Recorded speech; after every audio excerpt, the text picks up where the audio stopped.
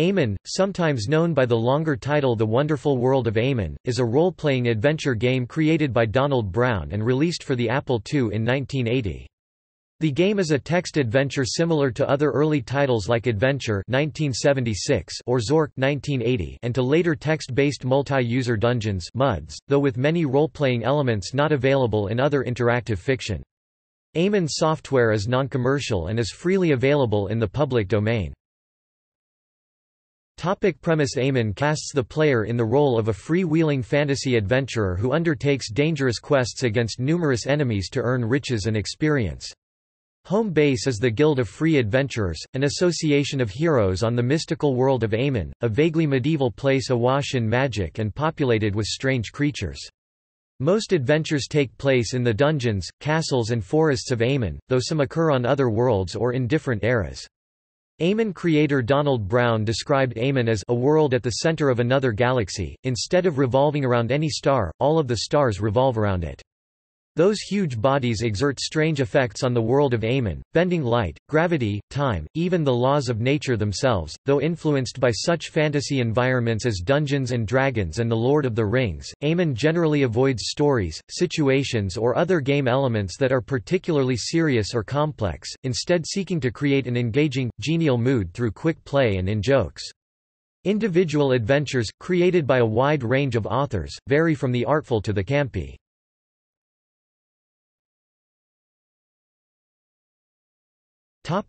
Gameplay. Brown encouraged players to modify and add to Eamon, and published technical information on the game to assist them. Eamon is notable for being one of the first adventure games designed to be modular, with expansion packs written by users forming an integral part of the game experience. A master disc called the main hall is used to manage player characters and to facilitate their transfer between individual adventures. The character retains his or her attributes and statistics from adventure to adventure, as well as up to 4 weapons. The game's interface is similar to that of most other text adventures. The game presents the player with descriptions of the character's surroundings, including events, artifacts, monsters and exits, then prompts the player to enter a command.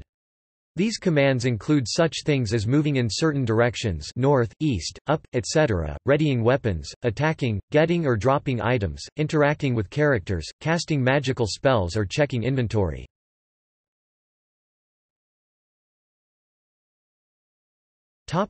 Players.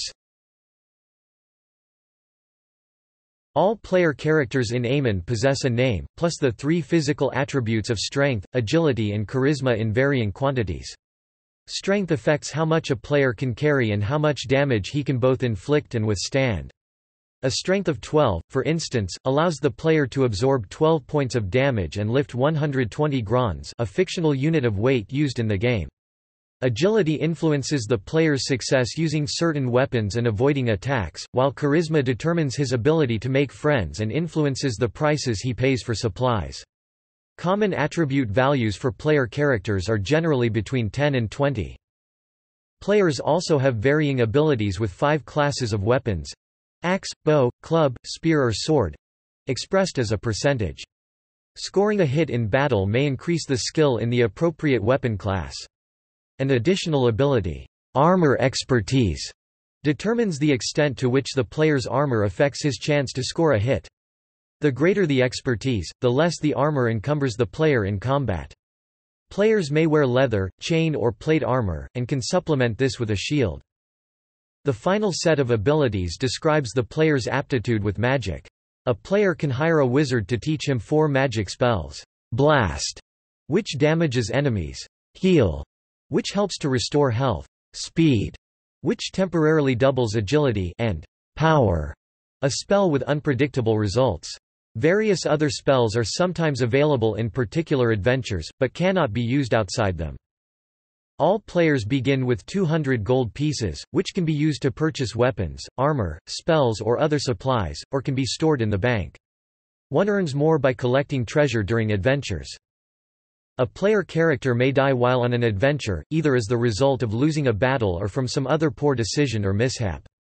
Though death generally spells the end of the character and all his skills and possessions, there are utilities one can use to resurrect the player.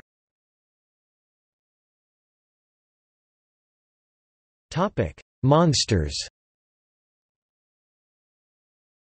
All non-player characters in Eamon, regardless of their form or disposition, are referred to as monsters.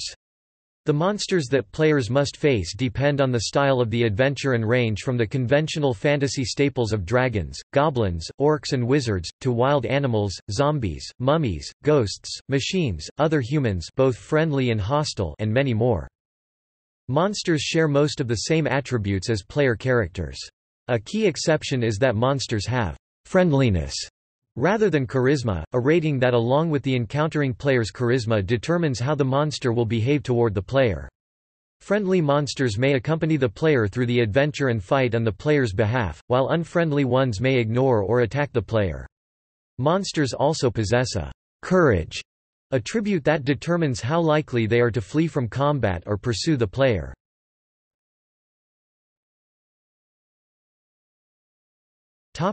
Adventures.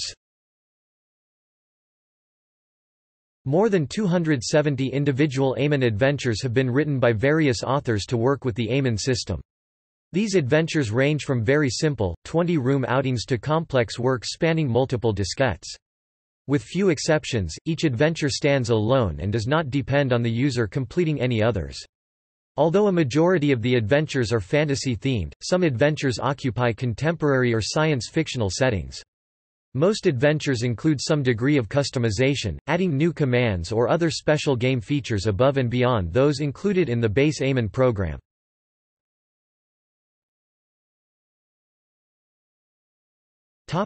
History.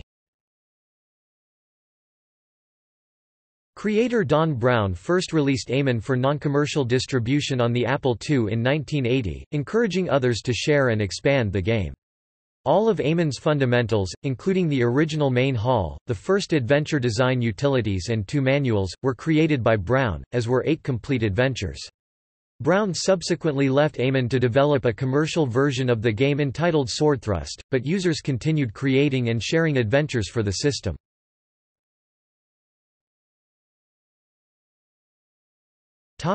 Conversion to PC. In 1985, John Walker from Marshfield, converted Eamon to the PC and released several converted and new adventures. Eventually the discs were released through various shareware organizations and garnered a minor following. While the adventures attracted some modest interest, the direct conversion of the adventure creation program prompted much criticism among PC users for being too difficult to use and poorly written, the latter in later years by people who were probably never constrained by early versions of the basic language. By the time a serious attempt was made to upgrade the Eamon system to Foxbase, other adventures containing graphics and real-time action were becoming popular and the project was scrapped.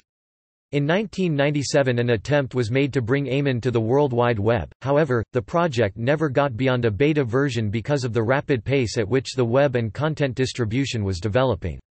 The original PC GW basic source code is almost impossible to find online anymore, and the author has only a few of the original discs archived on CD.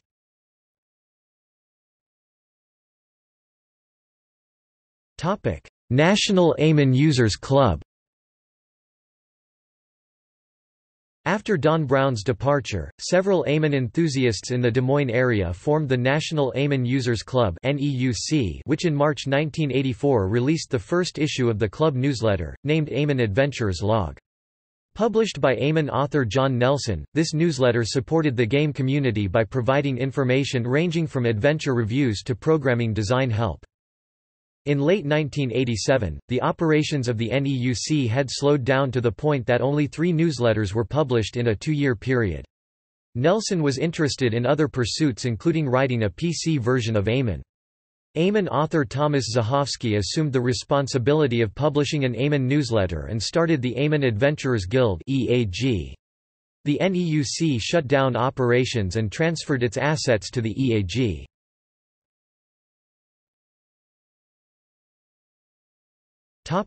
Eamon Adventurers Guild. Zahofsky published the Eamon Adventurers Guild newsletter 4 times a year from June 1988 to January 2001. During this time, 94 additional games were published and the entire Eamon library was properly reviewed and documented. The last Eamon adventure to be published with the EAG was announced in December 1997. By January 2001, Zachovsky had run out of new source material for his newsletter. The last issue of the EAG newsletter was published in January 2001. Efforts were made to ensure that Eamon would not disappear. Zachovsky created the Eamon CD, which contains the entirety of Eamon resources available at the time. This CD was made available to the members of the EAG and the general public. In April 2003, the Eamon Adventurers Guild online website officially opened. This website provides the entire archive of Eamon resources including adventures, newsletters, maps, news articles, and documentation for the system, as well as a disk image of the Eamon CD. The existence of the website sparked a small revival in Eamon as 10 new adventures have been published since the website was established.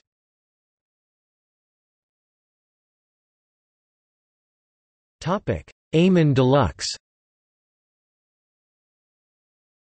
In 1997 Frank Black began work on Eamon Deluxe, creating a MS-DOS-based conversion of Eamon that was designed to be an enhanced, more user-friendly platform for adventurers and creators alike as well as retaining the flavor of the original Apple game while adding many very nice enhancements.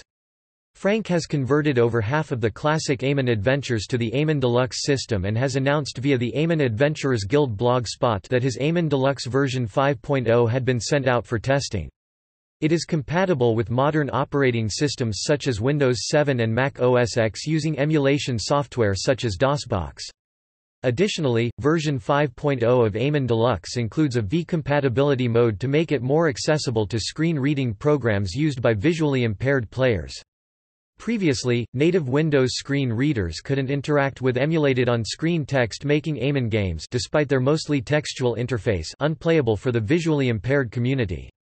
V-compatibility mode for Eamon Deluxe outputs text in a more logical fashion for screen readers to interpret, but also redesigns many of the game's menus to use a numeric or text input style of interface.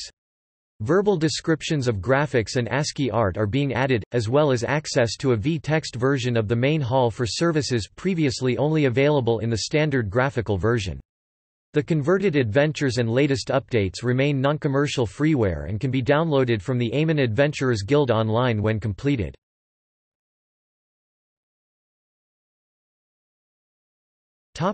iPhone. Eamon is one of 7 Apple II games included in iBasic, an iPhone app created by Beijing-based Akisoft.